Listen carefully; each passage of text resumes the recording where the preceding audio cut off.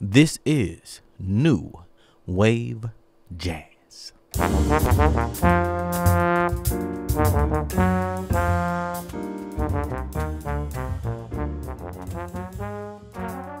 What's going on, everyone? It's your boy Dre Brothers, and we are back again. This is New Wave Jazz, and we have a special guest. A leading lady in the low notes. I consider her a queen of it. A low brass specialist, Miss Jennifer Wharton. How are you doing? Thank you so much for being here. Oh, thank you so much for having me. It's a pleasure to be talking to anybody these days. Right. Well, thanks. Well, at least we got Zoom and stuff like that, so we can stay connected. So, that's always good. Yeah. Jennifer, let our listeners know who you are. If they're not familiar with your work or who you are, let us know, and the New Wave Jazz listeners know, who you are. Sure. Well, I'm a bass trombone player, which if you're not familiar with trombone in general, it's it's the lower family member of the trombone family. So I play pretty low, and they use it a lot in classical music and in big band. And that's pretty much what I did for a long time. Got into doing Broadway, which brought me to New York, and played in so many big bands, and it was really my happy place. So I decided to form a band that would really highlight the trombone and get composers to write new music for trombone specifically. And it's like a mini big band. It's 4 trombones with rhythm section. That's it. Sounds good. It sounds amazing. If you haven't heard, we're here to talk about Jennifer Wharton's Bonegasm and their album Not a Novelty. And that album, from my ears, it just sounds amazing. If you don't mind, why the trombone? What kind of led you to go full force with the trombone? It's actually funny. I wanted to play saxophone, but my sister, she got mad at me. She said I was copying her. So my second choice was trombone. Yeah, I had braces, I didn't know what I was doing. And I think I wasn't at school the day that they did auditions for chairs, like for positions in the band. So I got handed a bass trombone really early on, probably about 7th grade. And it kind of stuck with me. There was a period where I didn't play at all. And then I started up again a little more than halfway through high school. And I really just gravitated towards the low notes. They're my favorite. Okay. Speaking of, you bring those low notes out in this album. I can really in all your music. Matter of fact, let's talk about the intro song, Bonegasm. What came, what was the inspiration behind that? Bonegasmo. Yeah, Bonegasmo.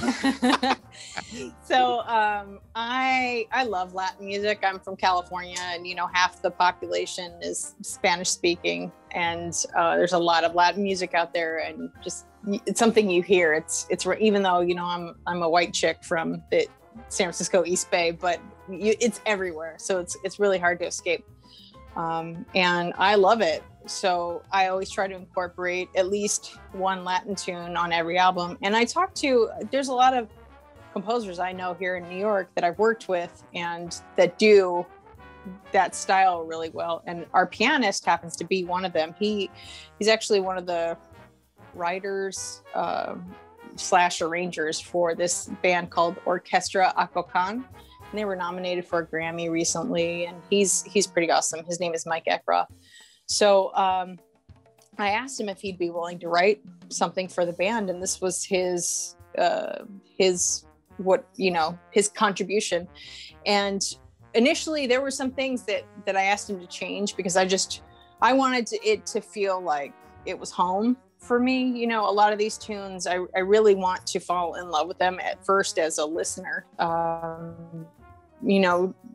Take the band leader part out of it. I want to fall in love with it as a listener. So he worked with me a little bit on some stuff that I was hoping to just sort of change slightly, not take away from his, ultimate vision. But it was nice to get to collaborate with him and have him interpret my sort of crazy. I don't know how to speak to composers because I'm not a great composer myself. So I'd be like, well, I just, I wish this part was more or something,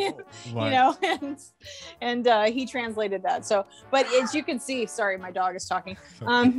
As you can see, he did a lot of composers. I asked them to not really, they don't have to feature the bass trombone, but just sort of amplify its position in general. So you can see I start off playing with the bass, and a lot of big bands, that's pretty common nowadays. Instead of playing with the section, I'm playing with the bass. So I get a lot more interesting parts than normally. And it's super fun. I mean, you could hear it. We're all sort of like sitting in our chairs dancing. Yeah.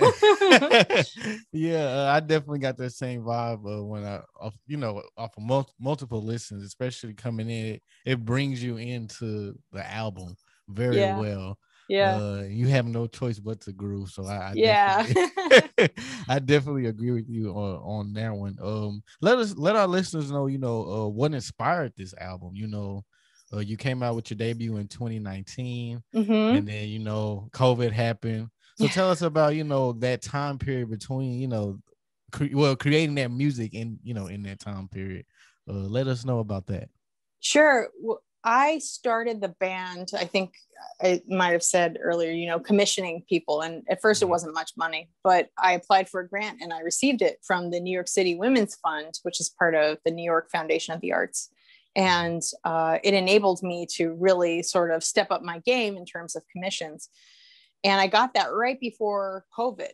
And initially, we were supposed to have our projects done by March 2021. So I really tried to pretend as if COVID didn't happen. And I did that more for me mentally because I needed a project to work on or else I would have gone crazy. And so I just was like, okay, well, we were going to record in June after this tour out in California. So, okay, we're going to record in the fall. And we just kept waiting for the regulations to sort of loosen up a bit, in terms of testing and everything. And we did. We recorded in the fall. Only one of our folks had to record remotely, which, it presented its own problems that we don't usually have to deal with in terms of creating an album. But the title, Not a Novelty, comes from just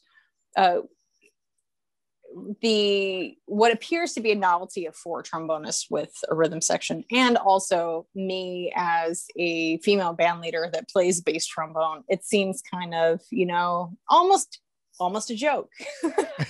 But I actually pulled the title from a review that I got from the first album, and it was the gentleman Dan Belowski. He's a jazz writer. And he said, from afar, the instrumentation might seem like a novelty, but the music argues successfully against it. And I think I was like, man, he totally gets it. So I named this album Not a Novelty, and I had him write the liner notes. So I was, it kind of came full circle. But it really means a lot to me when people get what we're trying to do, because it does seem a little silly for trombones. How often do people, even radio personalities like yourself, want to play that much trombone music? It's more sax, piano, vocalist, trumpet. You don't gravitate towards trombone for the most part. So I wanted to give people something to chew on and really I think I said this the other day, I want to make them hate how much they love the trombone. Well, I don't think it's even that. I think the music speaks for itself. I felt like I didn't even, for a moment, I forgot that I was listening to the trombone just from the selections and the play style and how predominant the trombone was. It was like, okay, I hear the music. So I think that's what a lot of people who are listening to this album and receiving this album is getting. So I think you hit it right on the nail, right on the head with the title, and just with what you gave to us. So like I said, here at New Wave Jazz, we appreciate it. That's one of the biggest compliments I can receive, is that you forget it's trombones. Honestly, I am pleased. Thank you so much for saying that. Oh, no problem. Just from a listener standpoint, I totally put that to the side and was like, okay, this is some great music here. Um, Speaking of this great music, let's let our listeners take a listen. We talked earlier about the intro track, Bonegasmo. So let's let our listeners take a listen to Bonegasmo, the intro track to Jennifer Wharton's Bonegasm, not a novelty. This is new wave jazz.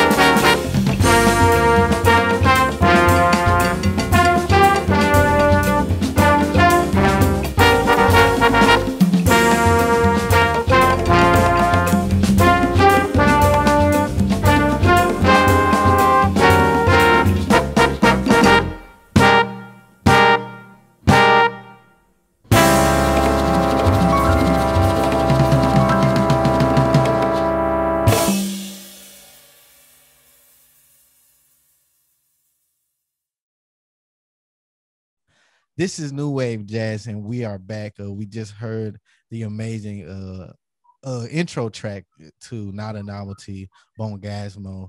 Jennifer Wharton, we have Jennifer Wharton here with us. Let's talk about just a few of the different genres that you touched on within this album. You know, you mentioned with this track we just heard was, you know, had a little Latin vibe, but let's talk about all the genres that were involved in making this album. Sure. It's funny to talk about it because initially when my husband is in the band, John Fedchuk, trombone player, composer, arranger, we were talking a lot about how to spin this album, because he's like, well, this music is much more heady than the first album. And I think what he meant is sort of a turn away from swing in the traditional sense to more progressive modern. And that was probably because of the folks that I asked, you know, the people that I asked to write for the band. And I wasn't necessarily afraid of it, because I feel like, you put out one album, I don't really have a signature sound, you know, other than trombone. So I wasn't really afraid of it, but you know, it's something to consider. Especially for radio, because I think most people really tend to want to hear swing. It's something that's just, it pleases you when you hear it. So the only truly swing tune on the record is Blue Salt, but even that has like an Afro-Cuban couple sections in there. So, but we have two, you would consider them a jazz waltz, but neither one of them are super swingy. There's two tunes in three on there, which I love a good tune in three. And there's also another Latin tune by Manuel Valera, another New York City-based composer of Cuban descent. And he's got, he arranged one of his originals for us, which was awesome. And then we have people like Remy LaBeouf and Carmen Staff. They did stuff that is much more, I don't even know what you would call it, just progressive jazz, or I don't know my genres past swing, really. It would be, but it's like straight that, yeah. eights. It's straight eights. So people like in terms of, it's not Latin. It's definitely not Latin, but it's not swing, but it's jazz. So, you know, there's a lot of places that people, I think just the sounds that they're going to get are very familiar, but it's not in a swing format. So I think people would be pleased. And in addition to, there are some 90s influences on there that I, you know, as an angsty teenager in the 90s, I was in love with Tori Amos, who was a piano prodigy, singer-songwriter. So I had my husband arrange her tune, which is basically just one chord. It was like a couple notes on the piano and her singing. And he arranged that. And I made him do it to feature himself, because nobody slays a ballad like my husband, John Fedchuk. And then I had Darcy James Argue, who's super, you know, progressive big band writer. I had him do a cover of a Soundgarden tune. So it was like grunge trombones. And then Kurt Elling did this real, like super gnarly version of the vocals on it. And it was so much fun to create this album. I just hope that people listen to it, because it was so wildly different than most of the music that I play, you know, and from the first album. It was just a lot of fun. Yeah, I was just about to get into that. I was going to ask you, you know, after making this album, did you have, what can you say, have you had the most fun making this one or working on your debut? Oh, you know, I will say, I wouldn't say this one was as much fun as the debut because of COVID. There were so many things we had to do because of COVID that were different. And, you know, we couldn't rehearse at the time. At the time everybody was afraid to be in enclosed quarters. So we did like warm-up gigs that were outdoors. We had 2 warm-up gigs that were outdoors, and then we recorded without missing one part, you know? Okay. So I wouldn't say that this one was as much fun, but it's as dear to me. You know, sometimes the more difficult experiences that you have, you remember fondly because you survived. And, you know, not that we were in any danger of not surviving, but it was something, it was a work we can be proud of, Hmm. it means a lot, especially, I mean, it meant a lot to me to have that to work on, but then to get everybody together at a time when no one was working, be able to pay them and make music, it was huge. It was huge. Hmm. I got teary, and even we just had a gig on Friday. It was the first time we played together in 9 months, Wow. since the album. So Wow. it means so much. And that's what I think I'll take away from this album more so than the first. Okay. Yeah, because this album, I just feel like it was just very well received from everyone and just from everything I was reading stuff and downbeat. I was seeing them. I'm like, yo, I gotta talk to Ms. Wharton and see what's going on and give her I know the praises. downbeat thing. It said trombone ecstasy. I was like, I can retire now. Yeah. I'm never gonna get better press than that. Right. I saw that. I'm like, man. And then the album really, was the defining of that, and you can really hear that. You mentioned the song with Kurt Ealing or Elling? Elling. Elling. Elling, yeah. And that's actually one of my favorite tracks from the album. So talk about go. Can you talk about this track a little bit more for us and tell us, the inspiration behind it? Sure. So I have been harassing Darcy James Argue for like a decade. I play in his band. So Mhm. I've been harassing him for a decade, way before I even had a trombone quartet. I wanted him to write a trombone quartet. And this was when I was still thinking it would be without a rhythm section. So, but eventually I got a band and I kept harassing him. He never had time. And then finally he had time. He said, I don't have time to do an original, but I have time to do an arrangement. So we talked, and I've always wanted to do, like, have a tune written on Soundgarden's Black Hole Sun, which is a much more popular tune from the album. I think it's called Super Unknown. And Darcy said, that one's been done a lot by jazz artists. So what if we choose another one? And I chose The Day I Tried to Live. And originally it was just supposed to be me playing all the melody and taking the long solo that's in the weird mixed meters. And it came about, I was watching, I spent a lot of time on social media in the pandemic. And I saw a video Kurt did with Charlie Hunter, the great million string guitar player. Right. And it was totally a way that I hadn't heard Kurt sing before. Obviously he can do whatever he wants in terms of his craft. He can do anything, but it was a way I hadn't heard him sing before. So I contacted him and I said, would you like to ever sing with my band? And he said, totally.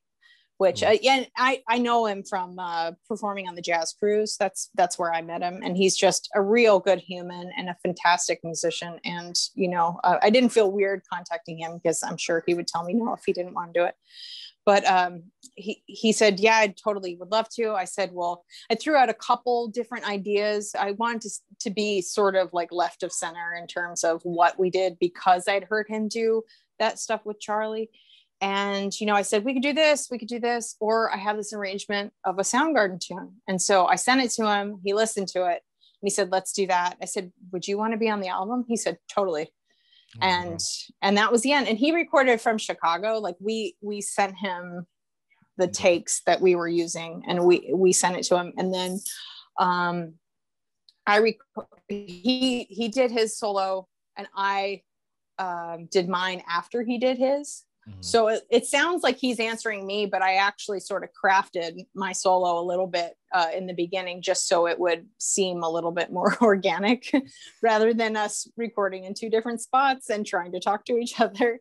Right. So, but I really, what he did was incredible. And it's one of my favorite experiences, having worked with a vocalist. On the first album I sang, and I'm not a singer. So and it was a dirty song though, so I feel like I was equipped to sing it.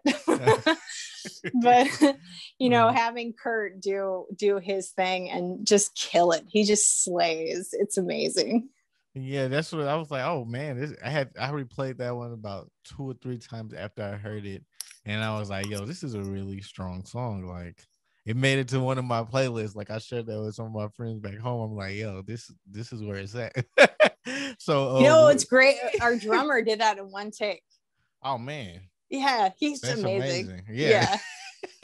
That's amazing. And then, just like you said, when, just during that COVID time, and you could tell that artists, especially like yourself, were using that time, wisely and putting in, finding those grooves and finding different ways, to stand out in such an unprecedented time. So Not a Novelty is definitely up there for me. I really enjoy this album.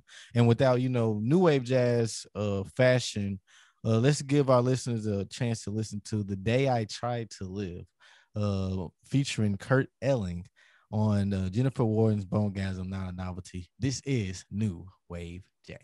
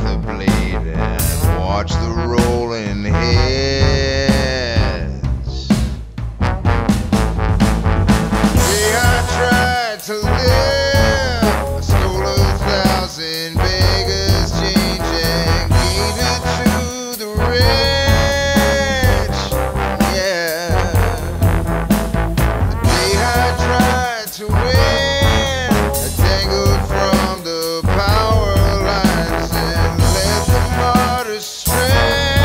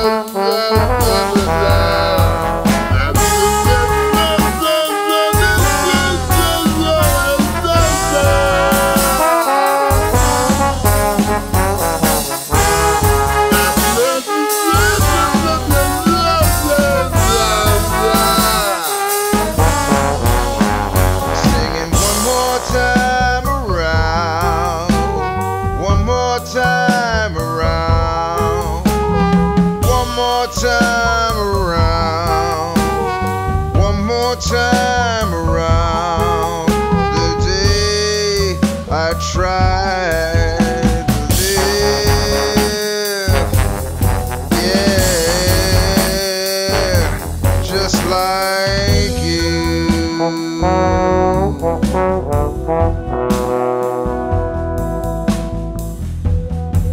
Just like you. One more time around.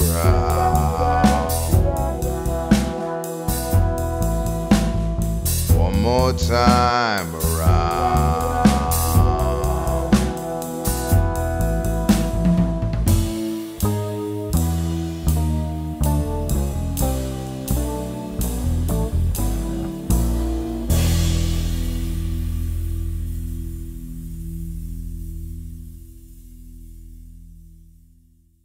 Hello, this is New Wave Jazz, and we are back. Of course, we have the amazing, the low note queen, the trombonist Jennifer Wharton, and we're here talking about Jennifer Wharton's Bonegasm album, Not a Novelty. We just heard "The Day I Tried to Live" featuring Kurt Elling. Amazing work there. Amazing sound. One of those songs that we can replay over and over. I know at least I can. So let's talk more about the music that's involved in this album. Another favorite track of mine, Jennifer, I want to talk about is Icefall. Talk about those grooves and talk about the inspiration behind that amazing track. Yeah, so Alan Ferber is in my band. He's amazing. He's from California like me. We're actually from very close area in California. He's a little bit closer to Oakland than I am, but we'd never met when we were both living in California. I met him in New York, and I play in his big band. And on the first album, there's a track that was actually the reason why I formed the band. It's one of the reasons I formed the band. It was first time I ever wanted to improvise on a tune. It's the first time I ever wanted to learn a tune. Usually it's for a bass trombonist. It's kind of very stressful, and we panic when people ask us to. In general, there are people that do it well, but in general, most people come up classically like me, and then are like, we're peeing our pants when someone asks us to play on a blues. But this was the first time I really wanted to learn it and do the craft, and it was super powerful for me. So I made a band and made it my mission to get better at it. And so Alan Ferber is someone that I go to a lot for composition because he's good. He knows what the trombone can do. He has interesting things to say as a composer. And so I asked him for an original, and he brought in an arrangement. Oh, wow. And at first I was like, no, I want an original. But then I was like, I'm still going to pay you for this arrangement because I love it. And usually when people offer that up, there's a reason for it. I found a couple times people have gone ahead and said, okay, well, I'll do the original you want. But then I end up liking their arrangement better. And I'm like, there's a reason, they know things a little bit more than we do. So both of his tunes that he wrote, the arrangement is Icefall, and then he wrote an original called Union Blues. They're both on this album. And he's someone I really respect, but also he has such a cool way of writing. It's different than anybody else, and Icefall is written by a saxophonist that's also plays in Alan's band. His name is Chris Cheek, and I think that album is from the 90s. So I think it's I forget what album it's on, but it's called it's by Chris Cheek if anyone wants to hear the original.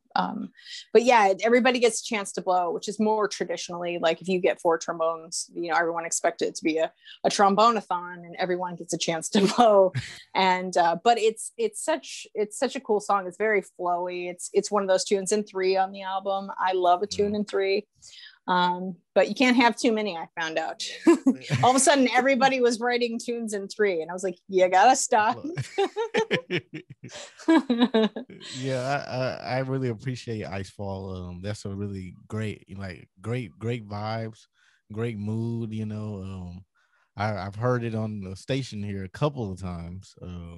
We have that in heavy rotation out here because that's one of our favorites. That's one of our favorites there. Icefall. It just has like it has that good groove and that good melody that makes you, want to move and just makes you feel good. Yeah, I call it the carpal tunnel tune for the pianist because they're literally playing the same three notes for like 60% of the tune. They're going da da da da da da da da da da da. It's a carpal tunnel tune. And those are the tunes that that I feel like, I don't know, they have like this special thing about them that kind of keeps people and draws them in. Like the more simple the tune, and you think, oh man, I think I need to create all this, da, da, da. But when it's more simple and relaxed, and it's like, okay, I can vibe out without doing, without thinking too much or doing too much. So there's a lot of tracks here that exemplify that. So in new wave jazz fashion, let's check out Icefall. This is new wave jazz.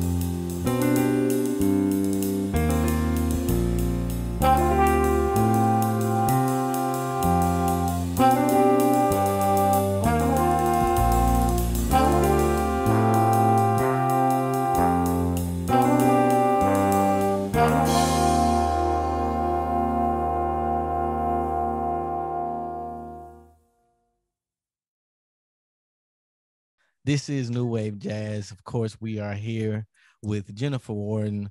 We're discussing Jennifer Wharton's Bonegasm album, Not a Novelty. We just heard Icefall, one of New Wave Jazz favorite, one of my personal favorites as well. I got a couple of favorites, so so That's what we like. yeah, we have a couple of favorites here on this album, so please be sure to check out Not a Novelty.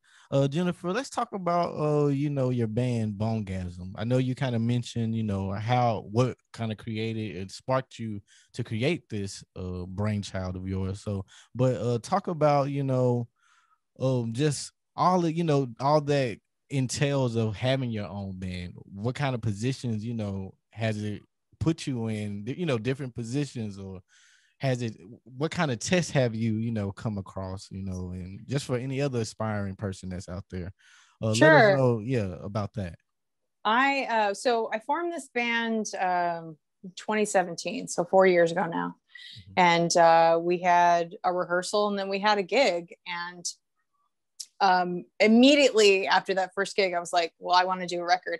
And at the time, I was working a lot. I had a Broadway show and I was doing Radio City Christmas show on top of that. So I was working a lot and working myself to the bone. But in addition to all the big band stuff and the random recordings and whatever. So I was like, okay, fully self-funded. I did everything, paid everybody, not what they were worth, but what I could.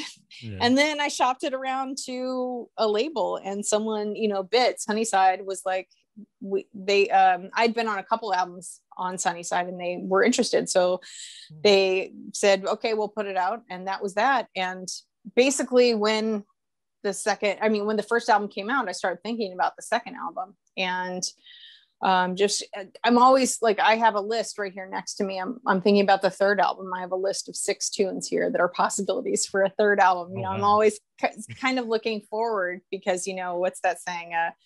A rolling stone gathers no moss or something, yeah. Right? I don't want to get complacent or comfortable in any way.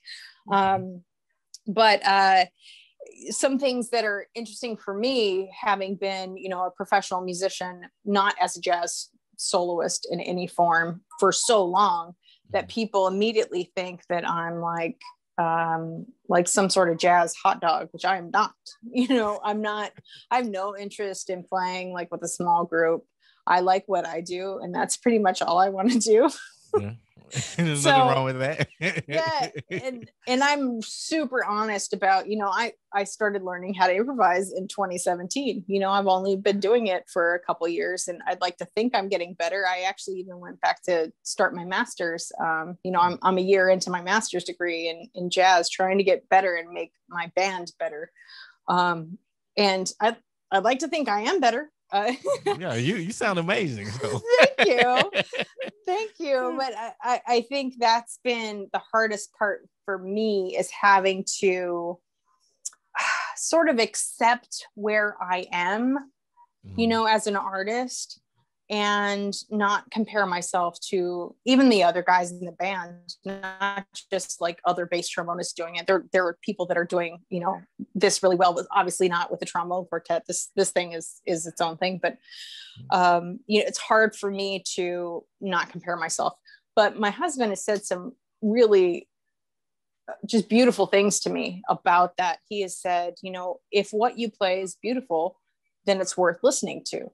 And that's kind of what I really have held on to, and what soothes those sort of bad voices in my head when I really get self-critical. And I think that that's a good policy for any kind of music. If it's beautiful, then, it's worth listening to. So I try to keep that in mind when I get hard on myself, or when I have to tell somebody, look, you don't want me playing in a small group. I don't want to play Mood Indigo. I get that. Yeah. It's just not what I'm into. So right. I tell everybody exactly what I do. And if they like it, they like it. If they don't, then this band isn't for them. And, I can totally accept that. The other thing that's come up is which has been really a drag, is just the name. Yeah. The name sounds pretty suggestive, but if you're a trombone player, you can't get out of middle school without hearing all the, bone jokes. Yeah. You can't. So it's something that I think we are used to, and maybe the unassuming public is not. So when people hear the name of my band and say, well, I can't invite you into my middle school, or I can't invite you into my high school because it's a suggestive name. And I'm like, okay, it's something that I knew what I was doing when I named this band this. Right. It's kind of my way to shove it down people's throats, being female, coming up in a male dominated field and just having to survive. It was kind of, I did it on my humor. And if people aren't into it, then I just have to accept, well, this isn't for them then. Yeah. And I mean, that's just music, and that's his music in general. Yeah. And people just need to, I feel like people don't look at it with their eyes fully open. It's bigger than just, oh, that's just the name. No, what's going on with the name? We have the low notes rocking. We have a great melody going, so I totally agree with you on that. But that's the best attitude you have right now is the best one. So keep on pushing that, and Thank you. Let our listeners know where we can, follow you on social media. How can we, stream, buy, listen to your music? Let us know how we can do that. So I have a website, jenniferwharton.com. I'm on Facebook as Jennifer Wharton. We're also on Facebook as Bonegasm. So if you just type in facebook.com/Bonegasm, that'll go to our band page. I have a newsletter / just a, event. I like to tell people when I'm playing places, so you can sign up for that on my website. I sell merch. I love my merch. I'm actually wearing one right now. I was going to ask you about that. Yeah, t-shirt. It says Bonegasm Hardcore Trombone, which, how can you not buy a shirt that says Hardcore Trombone? I just don't know. Seriously, I like that shirt. I was going to ask you. But I have all sorts of stuff because I would, from the time I can remember, I would do anything for a shirt. So the fact that I can slap my band's name on a shirt, I have 3 of these. Oh yeah, that's cool. And there's beanies and hats and stuff, and that's always fun. I'm on Instagram, Jennifer Wharton, and I am a little on Twitter, but not really. Basebone Jen is my name there. And in terms of streaming, anywhere where you buy music or stream music, I should be there. I sell my albums myself. So a lot of people have asked, especially during this time, where can they buy the album where I get the most money? It's through my Shopify account. But if you want the best deal, I would go through Bandcamp. Amazon also sells it. So if you want to give Jeff Bezos money, you can give it to him.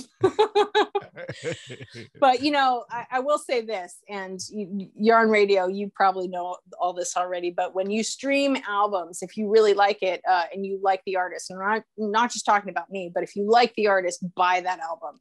Right. Because streaming pays at most 1/3 of a cent per stream. So if you listen to my entire album, the record company gets 2 cents. Robert. And it's hard to split that up. So either listen to it 1,000,000 times or just, buy the album. Do both. Yeah. I have had friends buy the album and then listen to it. They feel like that they can listen to it free and clear now because they bought the album. And I was like, oh, that's really sweet. But, it's just a good rule of thumb for any sort of, I'm a small time artist in terms of music overall. Jazz is a very small portion of the pie. So we're all small time artists if you really look at it. So if you like an artist's music, please go out and buy it. It's the best way to support. And if you already own it, then buy their merch. But find some way to support. Go out to see them live. Do all that. That's the best thing for people to do. Yeah. Okay. Well, Jennifer, thank you so much for your time. We appreciate you being here, being a special guest here at New Wave Jazz. On behalf of WSSB, South Carolina's jazz station, we just want to say thank you for your time. Thank you for the amazing music, the low notes, highlighting the low notes. I really appreciate it. We appreciate it. So without further ado, this is New Wave Jazz. Thank you, Jennifer. We'll see you again. We'll see you. We'll see you around. Thank you.